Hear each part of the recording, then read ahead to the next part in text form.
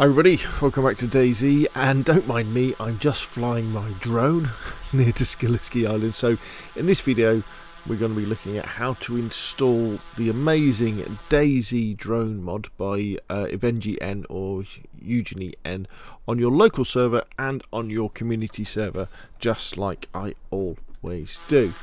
Now first off, I tell you what, let's just bring this drone down.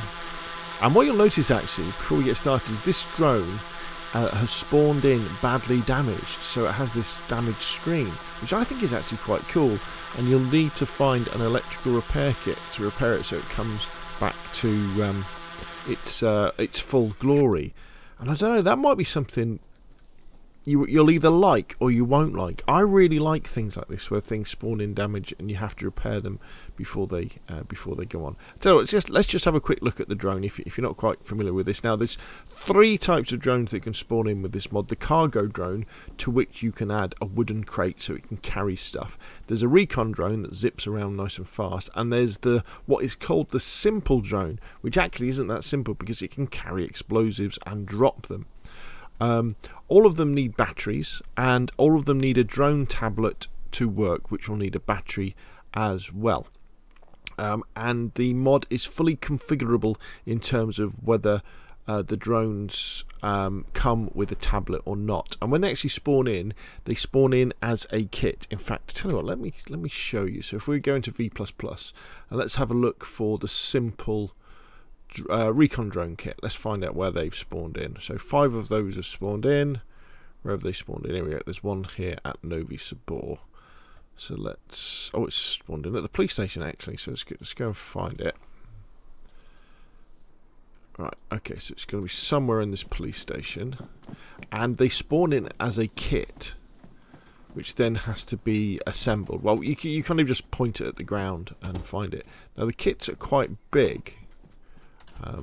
So they are quite easy to see, but that does mean they're actually quite difficult to store as well. You need something like a vehicle or a large tent to spawn one in. You'll see there'll be a big box probably on the floor in a second. We'll see when we find it. I should really learn to edit my videos, shouldn't I, so that... ah, there it is. Okay, so there's the recon drone kit. So it's not, as you can see, it's not too bad. Let's get rid of this drone kit here. Let's put that in my hand. So this is quite a nice small one. So we can come down here. We can go outside. Hopefully there won't be any infected. And we can choose the placement. Sometimes I find it's best to be in first person for this. And then eventually it will say it will just deploy it. But they can be a little bit finicky. Probably if you've got build anywhere on, they might be better. There we go. So we've deployed it, and as you can see, this one spawned in good condition, pristine. And then we've got the drone tablet, which is there. So we've got that good to go. All we need to do is add a 9-volt battery to the drone tablet and add a 9-volt battery, couple of 9-volt batteries to the recon drone. Now, to put them away, because you can't just pick it up, you need to unpair it if you've got the option selected to have the drone kit spawn in with a with the tablet. If you don't have the option to spawn them in with the tablet sorted out in the config, you need to use a screwdriver to take them apart. So as you can see, now I've got the drone kit and I can go around and do that somewhere else, but we will talk about that. So that's basically how they work. So let's exit out of this. There we go, and let's shut that down. So as ever, you'll want to start off in the DayZ workshop over on Steam. I'll put a link in the description below the video, and you want to subscribe to it. You don't need any other mods for this to work, although it's always handy to have something like vanilla++ admin so that you can check that that they have spawned in and then travel to where they are and check them out. So once that's downloaded, what you'll need to do is, if you go to where your DayZ folder is, it'll be something like C program files x86 Steam apps common DayZ, and they go into the workshop folder. You will then find the link to the mod, which is DayZ Drones.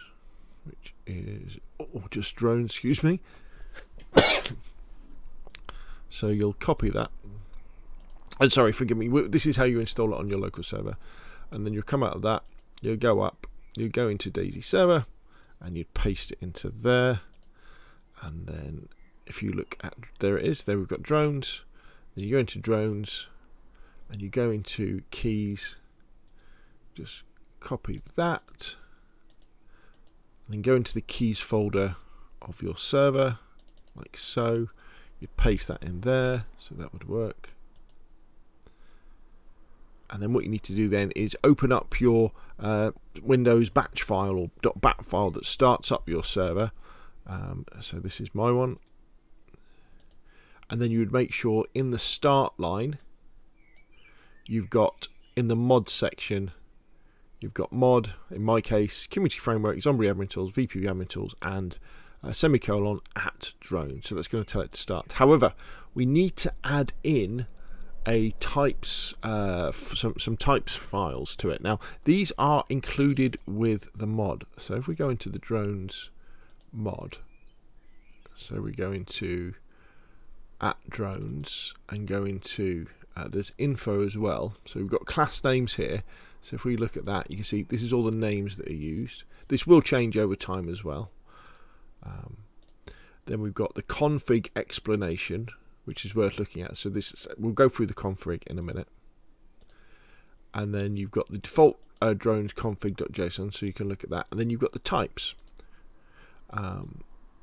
which is this one, and it has all of the bits. However, there's no numbers in any of this, so if you just use this by itself, nothing would spawn in your server. So what I have done to make things easier, I have created a types edition.xml that you can download or just open up on my GitHub and in my Mega. You'll find in the links in the description below this video, so that you can just look at these and you can just copy these. And I filled in the nominals, and I filled in the minimums, and I filled in the categories and usage names, so they'll spawn in. So for example, if we go to the types editions, what I've done is with the drone tablet, I've said to spawn in 5 of these with a minimum of 3 in police, military and industrial areas tier 3 and tier 4. However, if you choose to set up the mod so that the tablets spawn in with a drone tablet automatically, you may want to change that to 0 and the minimum to 0, so they don't actually spawn in. Now you don't need to set any nominals for the drones themselves, because they shouldn't spawn in, you know, they will you want to spawn in the kit. So if you scroll down, you'll get the kits, and so the cargo drone kit, I've done 5 should spawn in, and it should spawn in industrial areas. The simple drone kit, I've done 5. I've actually just said military tier 3 and tier 4 for this, because it is the one that can drop the grenade, so it's the most dangerous one. And the recon drone kit, again, I've gone with 5, but actually I've given this to the police, because I guess the police would use recon drones, wouldn't they? I don't know, but you can play around with the categories. You can as well keep it as tools, so you can play around with usages to spawn them in different places. You can play around with the tiers. Remember, I don't think Livonia has tier 4, but it does have tier 3, or maybe you could make it so they spawn everywhere else. So what you want to do is you want to download that file, or just copy it all, and then what you want to do is on your server, you'll want to go into MP missions, DayZ Offline Generous Plus, DB, open up your types file,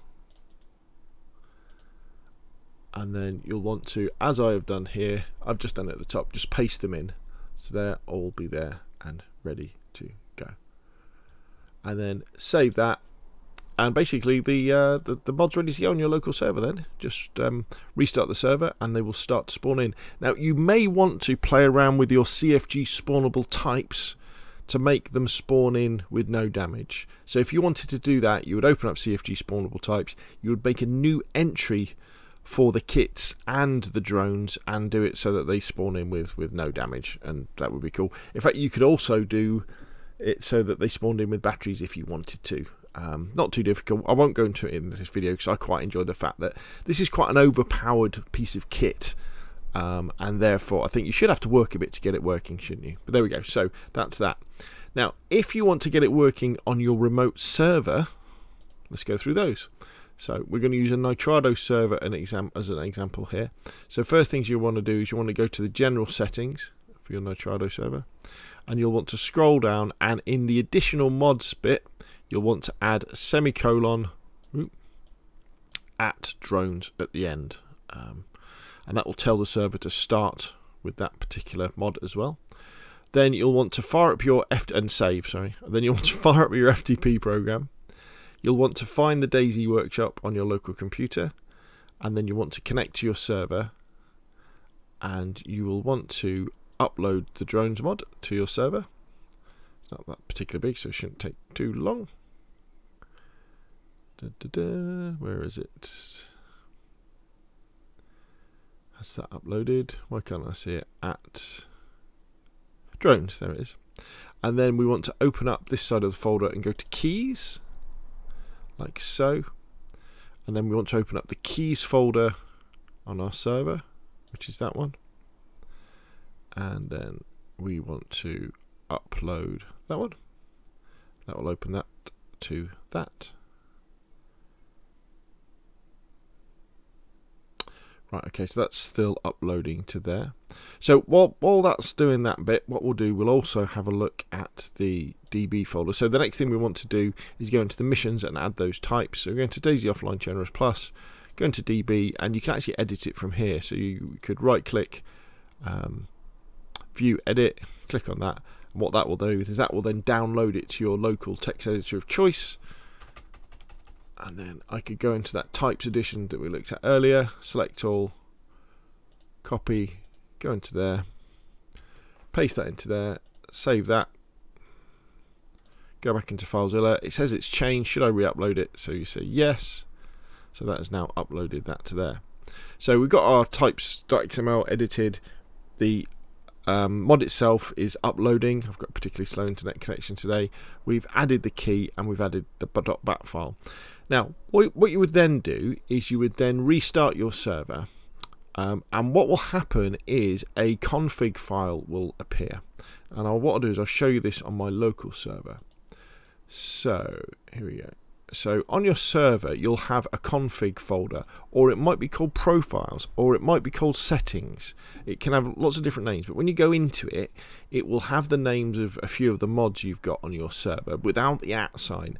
And this is the place where your mods save the things that they need to remember. So if you can see here, there's one for drones. If we go here onto my remote server, we can try and do a restart. Actually, let's do a restart and let it do it. What should appear in a bit inside the config, there would be a drones folder that opened up here, but we can look at it on my local server instead. Where are we? There we go. So we get this drones config.json, so we can edit that with Notepad. Now I'd recommend you go back to the config explanation that we looked at earlier that was inside the mod, and you can just see what it says. So the first important one is kit spawns controller. So this is whether when you undo a kit, does it come with a tablet or not. Default is 0. I would change this to 1. Especially if you are introducing these as a new item on your server. We want to make it difficult because people are going to have to run around and find lots of 9-volt batteries first, aren't they? But at least let's spawn it in with a controller at first as well. And also this affects how the drones are disassembled as well. So if the kit spawn is 1, then in order to put the drone back in its box so you can carry it, you need to unlink the tablet from the drone, and then you can disassemble it. If they spawn separately, you need a screwdriver to disassemble it. Then you've got the working distance, and they say, look, don't change that, don't make that bigger. You can make it shorter, but don't make it bigger than 1,000 meters, because the game stops rendering things in after that. Battery coefficient, so how fast do batteries go flat, how far you can zoom, what is the zoom maximum level to do in, can you have night vision, can it be destroyed, so will it take damage, which I'd recommend, can it carry explosive, that's on the simple drone, can it carry cargo, that's on the target drone, access to exact position, so does this have the XYZ in the drone UI, and access to rangefinder, and I would leave those probably all as default. And you can save that, restart your server, and that should work. Let's have a look over here. Let's F5 that. Has that appeared yet? No, well, we won't worry about that. We won't worry about that for now. I'll look at that in a second. And that's how you then configure the drones on your server. And that, my friends, is really it. It's a nice and simple mod to install. It seems pretty reliable as well. It adds an awful lot of fun to DayZ. I know some people might say, well, is it really era appropriate? I would say, hey, you know, who knows? This could be prototype military equipment, couldn't it? And as long as you keep them fairly rare on your server as well, I guess you could even add them to dynamic events or put them in the toxic zone. You could have them spawning in there if you wanted. It would be a sort of a rare thing that people find and they use for, I don't know, dropping bombs inside bases, distracting Zeds. You know, our imagination can hold no bounds as to the ways we will have fun with this mod. But there we go. That's how you install DayZ Drones on your local server and on your community server, and kind of how you set it up. Hopefully this has been useful. If it has, hit like, comment, press subscribe, and I'll see you again soon.